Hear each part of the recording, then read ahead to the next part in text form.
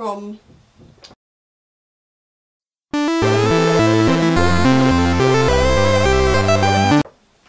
topic for today, chemical changes.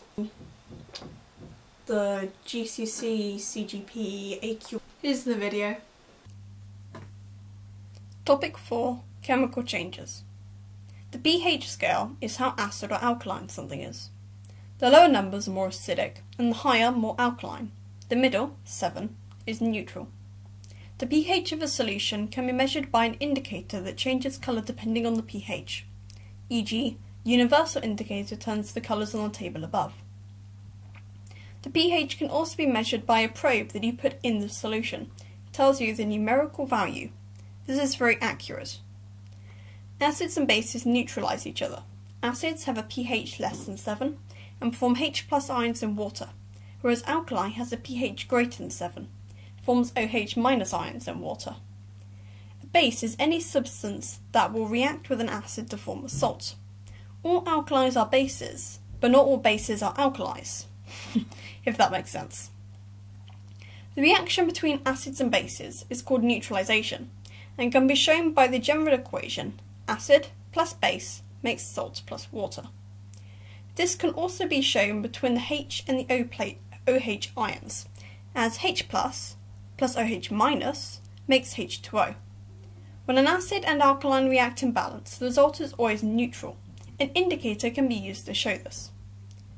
Titrations allow you to find out what volume of acid and alkali can react together to neutralise each other. This can then be used to find the concentration of either the acid or the alkali. It is performed in 5 steps, but is usually a 6-mark exam question, so it is very important to understand as a required practical. Step 1 is to put 25 centimetres cubed of alkali into a conical flask, using a pipette for exact measurement, and 2 to 3 drops of indicator as well. Step 2, fill a burette with acid of a known concentration, whilst wearing safety goggles, and record the initial value. Step 3, use the burette to add the acid to the alkali slowly, swirling the conical flask, and going even slower when the indicator starts to change colour to neutral. Step 4, when the indicator turns completely neutral, phenolphthalein turns pink, stop putting in more acid. Step 5 is to record the final volume of acid in the burette and use the 2 measurements to find the volume of acid needed to neutralise the alkali. This can then be used to find the concentration of the alkali. Titration should be repeated to find consistent readings with an error margin of 0.1 centimetres cubed. These should find the mean without anonymous results to get the final measurement. To make titrations as accurate as possible, an indicator with sudden colour change must be used. This means not universal indicator. Instead, either phenolphthalein, I think that's how you pronounce it, litmus or methyl orange. I would recommend using methyl orange in the exam because it is easier to remember, spell, and say. Acids produce protons, H+ ions, in water, e.g. hydrochloric acid makes H+ plus CH-. But acids can be strong or weak. The strong ones ionize completely in water, and all the particles dissociate to release H+ ions, whereas weak acids do not fully ionize in solution, and their reaction is reversible, i.e. an equilibrium reaction, e.g. CH3COOH in a reversible reaction makes H+ plus CH3COO-. The pH of an acid or alkali is a measure of the concentration of H+ ions in the solution. Every decrease in 1 on the scale, the concentration of H+ ions increases tenfold. This can be shown by the formula factor H+ ion concentration changes by equals 10 to the power of minus x. The pH of a strong acid is always lower than the pH of a weak acid at the same concentration. An important difference to note is that acid strength is the proportion of acid molecules ionized in water, and the concentration is the amount of acid in a volume of water. But the pH would decrease with increasing acid concentration, regardless of whether it's a strong or weak acid. Acid plus base makes salt plus water, as well as alkali bases. Bases can also be metal oxides and metal hydroxides. The combination of metal and acid decides the salt that is made in the chemical reaction. E.g., hydrochloric acid plus copper oxide makes copper chloride plus water. Acids and metal carbonates also react to make salt, water, and carbon dioxide. E.g., hydrochloric acid plus sodium carbonate makes sodium chloride, water, and carbon dioxide. You can make soluble salts using insoluble bases. This is also a practical at GCSE but not a required one. This can also be done in 5 steps. Step 1. Pick an acid and an insoluble base, e.g. copper oxide and hydrochloric acid. Step 2. Warm the acid using a Bunsen burner. Step 3. Add the base to the acid until no more can dissolve, i.e. the base is in excess. Step 4. Filter out the solid from the salt solution. Step 5. Heat the solution in a water bath and then leave to crystallise to form salts, or salt crystals. The reactivity series is a comparative list of metals' reactivity. This is determined by how easily they form positive ions / lose electrons. This is also how well it reacts with water or acid, and forms a definitive order of reactivity. Potassium, sodium, lithium, calcium, magnesium, carbon, zinc, iron, hydrogen, and copper, with potassium being the most reactive and copper being the least reactive. Carbon and hydrogen are in there to determine their usefulness in reactions. E.g., metals less reactive than carbon can be extracted from ores by reduction with carbon, but metals higher cannot. And metals more reactive than hydrogen will react with acids. Metals less reactive will not. Acid plus metal makes salt plus hydrogen. This reaction can be used to find the reactivity of metals, the speed being indicated by the rate of hydrogen bubbles being produced. E.g., magnesium reacts vigorously and produces a lot of bubbles, but iron produces relatively few. You can use the burning splint test to confirm that hydrogen is formed in these reactions.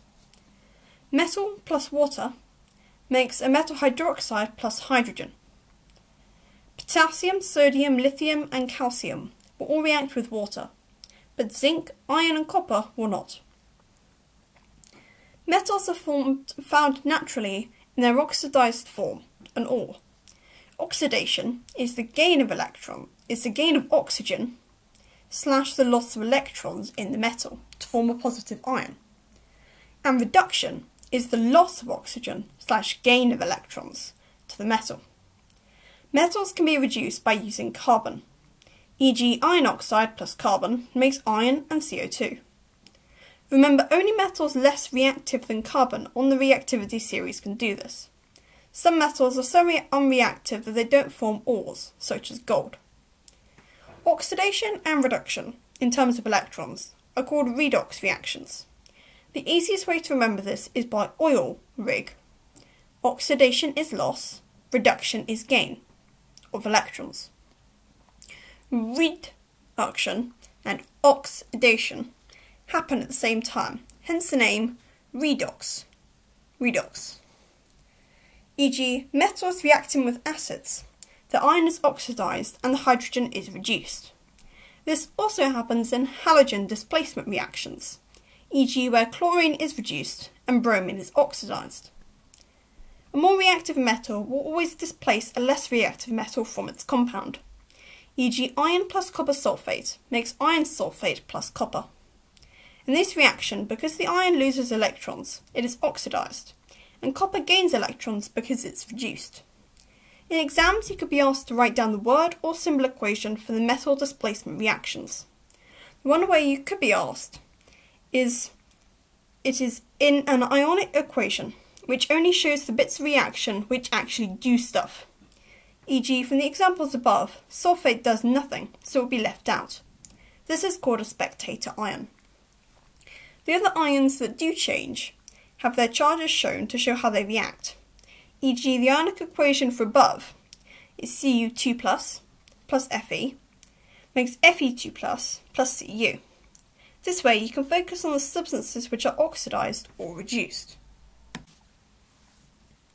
Electrolysis is where an electric current is passed through a solution, causing the compounds to decompose into their ions and react to the anode and cathode.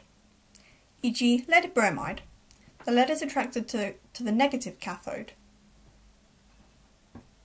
called an electrode, because it's a positive ion, and the bromine is attracted to the positive electrode, called the anode, because it's a negative ion. The solution in it is called the electrolyte, and in this case it's just molten lead bromide. This can be used to show through half equations of the anode and cathode, e.g. Pb2 plus 2e- makes Pb. Pb is the chemical symbol for lead. Metals more reactive than carbon can be extracted from their ores using electrolysis, e.g. aluminium from aluminium oxide, which is mixed with cryolite to lower the melting point, is then made molten and the aluminium ions go to the negative electrode. They pick up spare electrons and become solid, going to the bottom of the tank.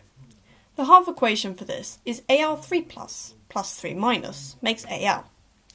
It is important to find out how to make half equations, so I will leave a worksheet attached below with more details. When electrolysis takes place on an aqueous solution, the hydrogen and hydroxide ions from the water will also try to be discharged from the solution, so they must be considered.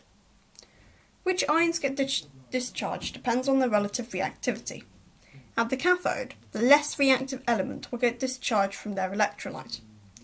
E.g. sodium versus hydrogen, hydrogen will be released, but copper versus hydrogen, copper will be released. At the anode, the same rule applies. OH- is the more reactive substance, so if halides are present, they will get released.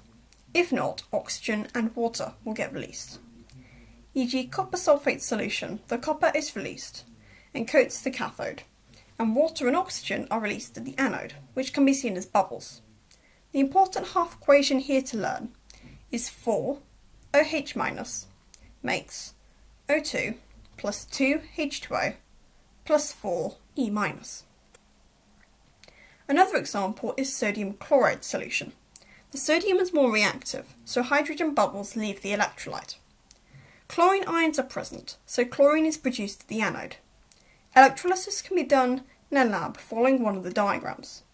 You can test for the gases produced because chlorine bleaches litmus paper, hydrogen makes a pop when lighted with a splint, and oxygen will relight a glowing splint. One more thing to remember is that half equations, like any other equations, should be balanced. This can be worked out by writing out the full reaction equation first, and then taking out the bits you need to form an ionic equation, then separating that into two to get two half equations. Thank you so much for watching. Links are down below. Like, subscribe and comment, follow for more. And I'll see you in the next one. Bye!